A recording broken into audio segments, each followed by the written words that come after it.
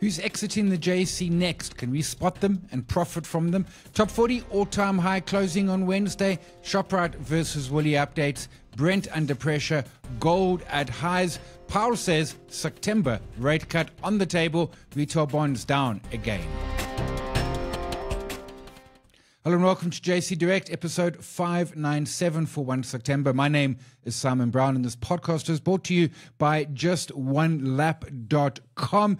And let's kick off initially with that statement from Jerome Powell. He essentially, so Wednesday evening, rates were left unchanged in the US.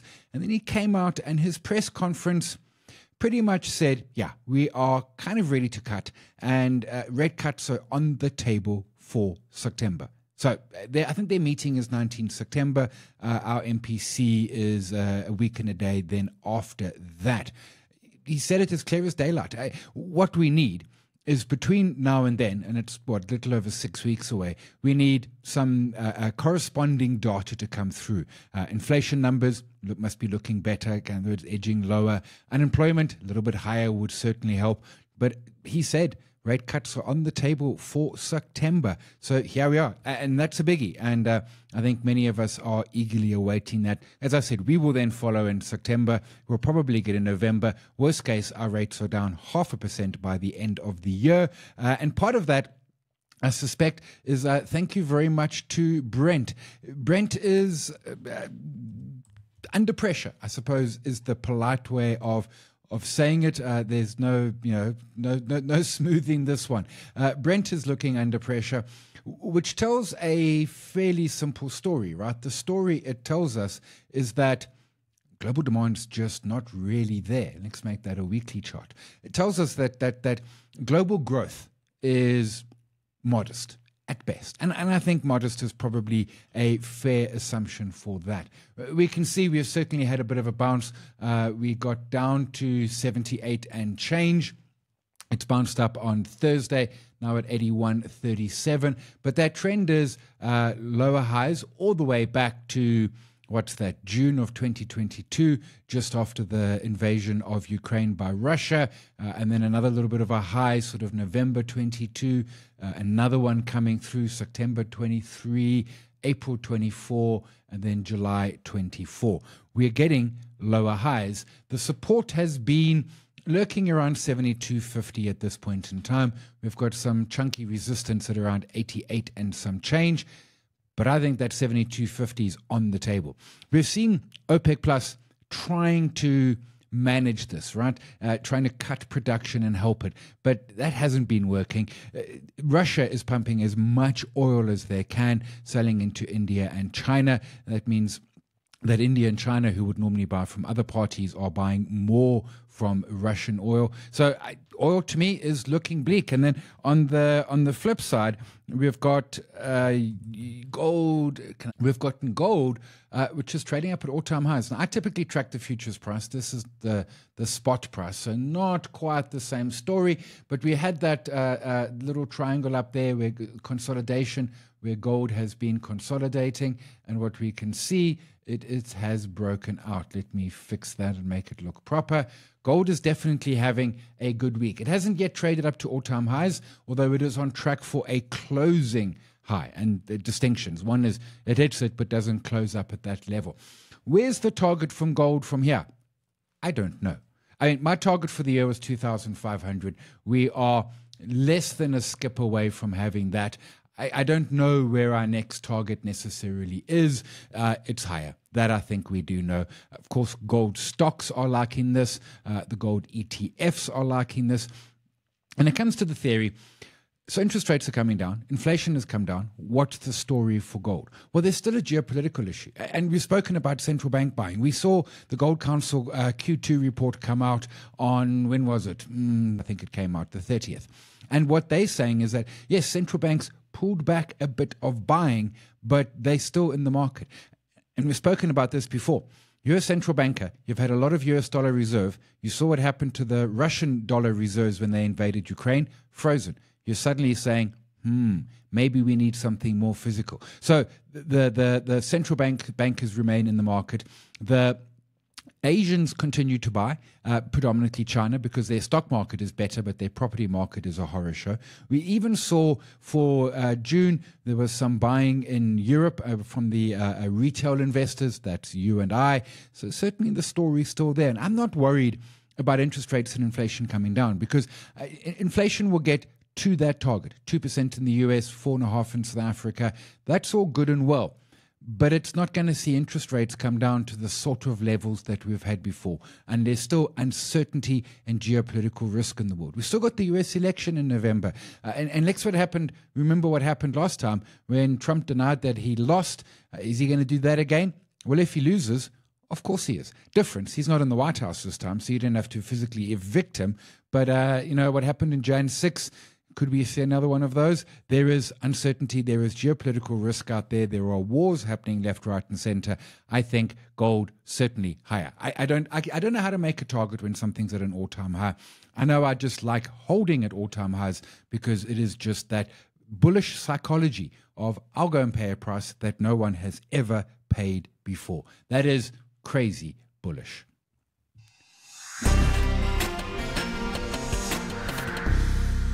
So we've had a bunch of stocks delisting from the JSE. I was going to say over recent times, but actually over a lot of times recently, over the last very many years. So I thought, let's go and see what stocks are out there that we could potentially have a look at that are delisting candidates. Now, you might be a delisting candidate. I still want you to be a great stock. There needs to be liquidity. I think in many cases we might have some issues just around liquidity. Building a position might be hard. But here's what I did. I've done a search. I'm using my standard online share trading. I'm looking for dividend yield greater than 0. In other words, it pays a dividend. I'm looking for market capitalization below 5 billion rand. In other words, I want you to be a small stock. I'm looking for the NAV price to be greater than 100. In other words, it's trading below its net asset value.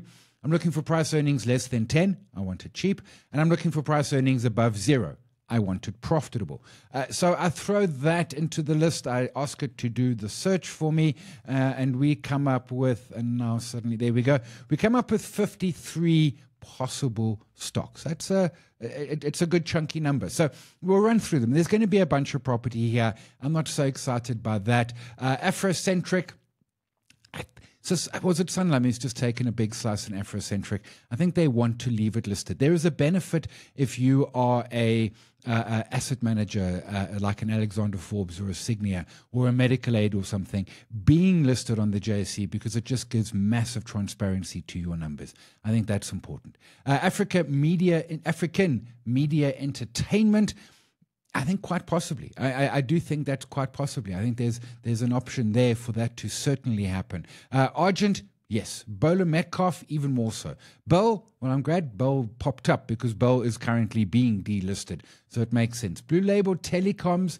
I mean, the other question we have to ask, for example, Bell Equipment is 4.8 billion rand. So there's a big chunk you got to outlay. Of course, a lot of the folks who are current shareholders are going to hang on, the Bell family, so they don't need that full 4.8. But for example, an Argent is 1.2 billion. You got to add some premium, so it's going to cost 1.5 billion. Bowler Metcalf is 933 million, so small. Baldwin, yeah, Baldwin has to be a candidate here. Caxton, I don't know that Terry Mormon would be thrilled to delist it. I think Caxton and no. A Calgro, a combined motor. So Calgro, I think yes, 650 million market cap. I hold that stock.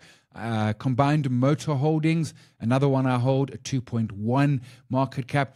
What's also important here is a company like Combined Motor Holdings is throwing off a 13% dividend yield, which means if you've shelled out the 2.1 billion to buy the business, you're going to be getting almost 300 million in dividends every year to help pay down the debt.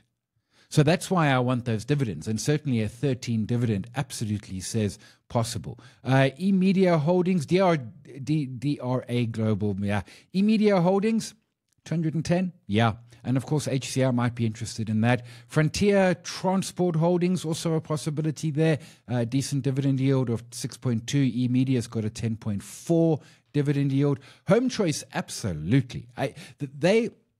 are a great little business. They do a 6% dividend yield. Market cap, call it 2.6.5, 2.7 billion rand. Liquidity there is just close to zero. Absolutely close to zero. So the problem with something like Home Choice is getting into it. But certainly this list is here and it's happening. In Simbi, maybe Invicta.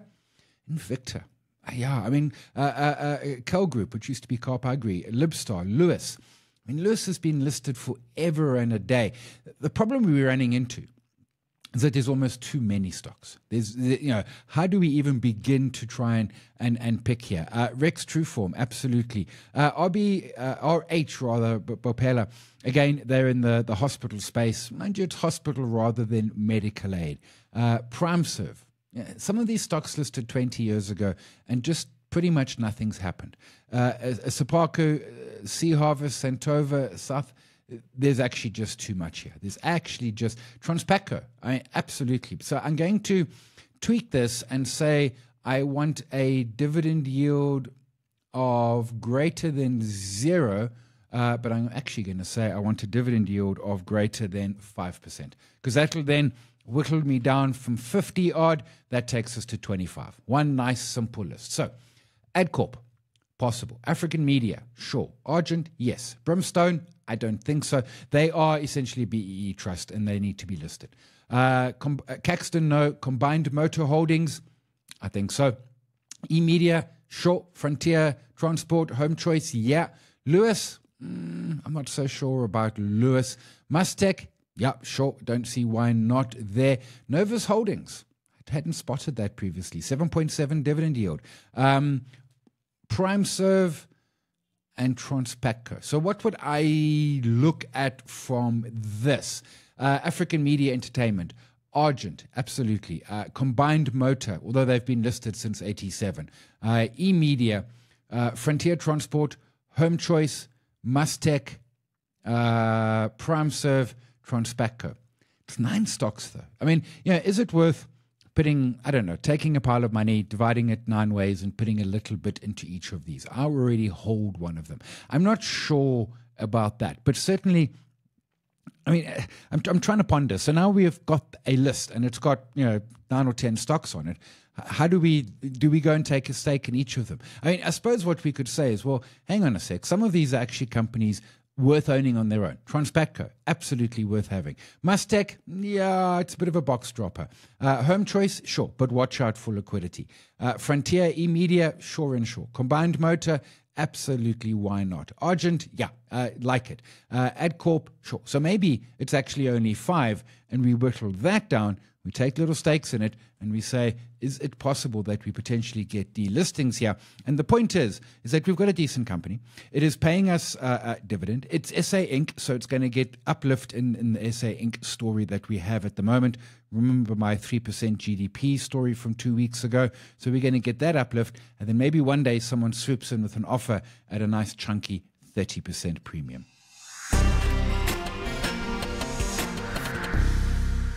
We have got an event coming up. As always, we have events every month. This one is another Standard Bank Power Hour. That was a close slip.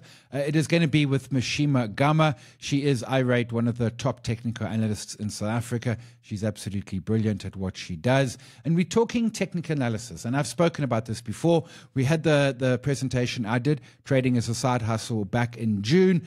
But I touched very lightly on technical analysis, and now we're getting Mishima Gama to come in and do a lot more around that. I've been chatting with her around what's going to be in it. It's going to be excellent. She'll look at time frames. She'll look at some chart patterns. She'll look at stop losses, positioning it, risk management, and everything. JustOneLap.com/events for more information and booking.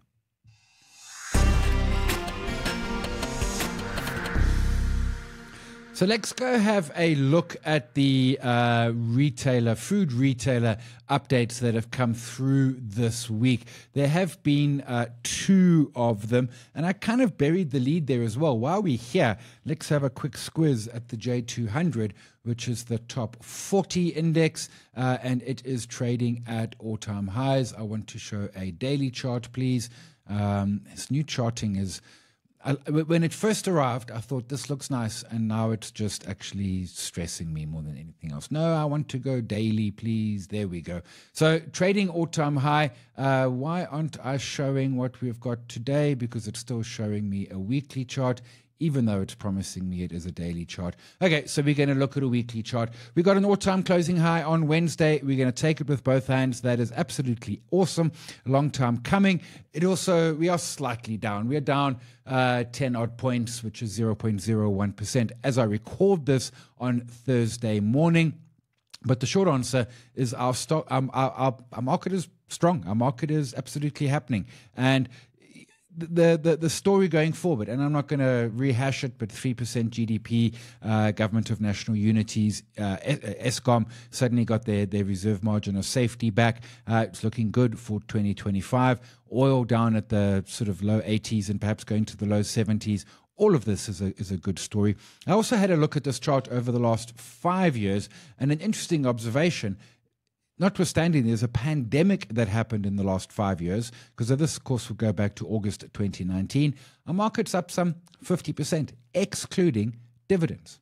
Now, let's be clear, that is not by any stretch a Nasdaq, but it's still we'll take it with both hands. So let's go to the food retailers and their updates. We had ShopRite, which is now trading at all-time highs, up at 306 Rand. Operational update for the 52 weeks ending ending June. Why am I saying September? And there's some nuances in it. The key numbers for me, like-for-like growth is 6.3%, inflation 5.8%. In other words, they are growing volumes. And in previous updates, they hadn't been growing volumes. Broadly, 12% increase in revenue, 240 billion Rand in sales, and liquor sales up 20%. That's still going. I mean, we got the initial bounce, but that's certainly big. Here's what I'm really interested in, so they opened a lot of new stores, some ShopRite, some Usave, some Checkers, 71 liquor stores, but they also opened 63 of their new format stores. Pet Science added 33 stores to now be 86. Checkers Outdoor, 14 stores to a total of 22. I've never been to a Checkers Outdoor. I don't even know where there is one. I must find one. Unique Clothing by Checkers added 13 stores to 22, and Little Me, which I'd never heard of, but then I don't have little people in my life, 3 stores to a total of 12. I like this strategy by Checkers. They can roll stuff out and see how it goes. And if, for example, the pet shop science is taking off and pets are big, they can go aggressive on it. And if it doesn't, they can just shut it down. Same with the outdoors, same with Unique, same with Little Me. They're big enough that they can try these concepts. And if they work, they can create an entire new sort of revenue line for them, and it can become significant in time to come. We're not going to get as many of these stores as we get the traditional Checkers and ShopRite and even liquor stores, but this can become significant. And if it doesn't work, shut it down. Yeah, no harm, no foul. So absolutely a good set of numbers from ShopRite. The flip side of the equation was Woolies.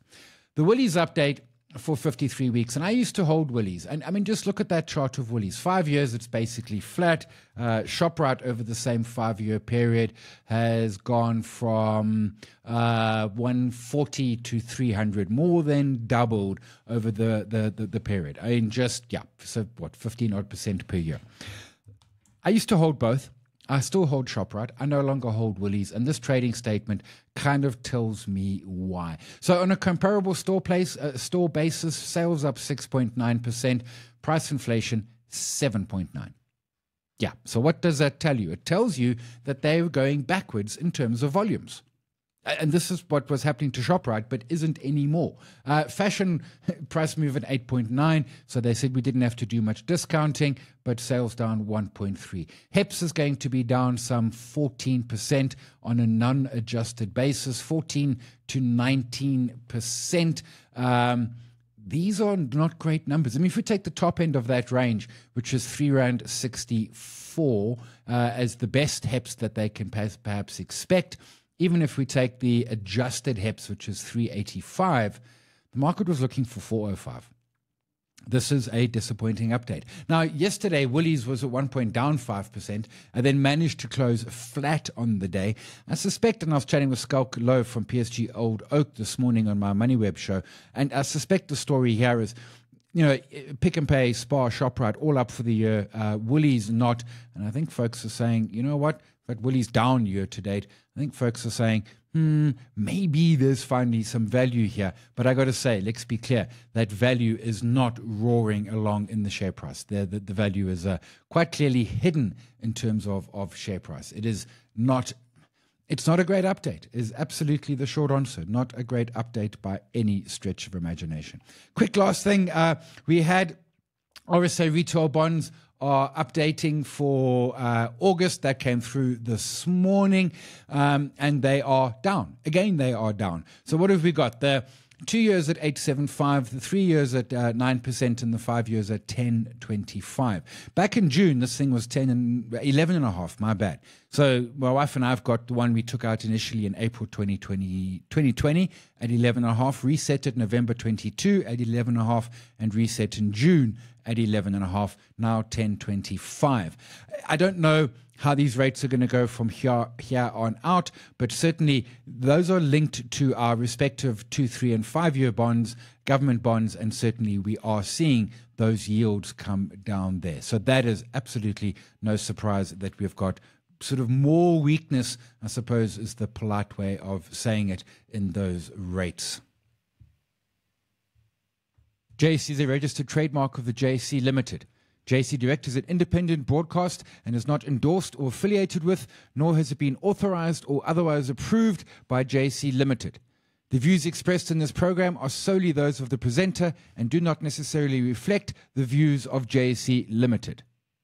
And folks, give me ideas for where I can look while that thing plays out. It's important, it's true, but it feels weird because I'm never not quite sure where to look. Anyway, we're going to park it there until next week. Remember our event on the 22nd of August. If you're loving the show, please leave us an excellent review and an even excellenter rating in your podcatcher of choice. Until next week, my name is Simon. Look after yourself. If you can, look after somebody else as well. Cheers all.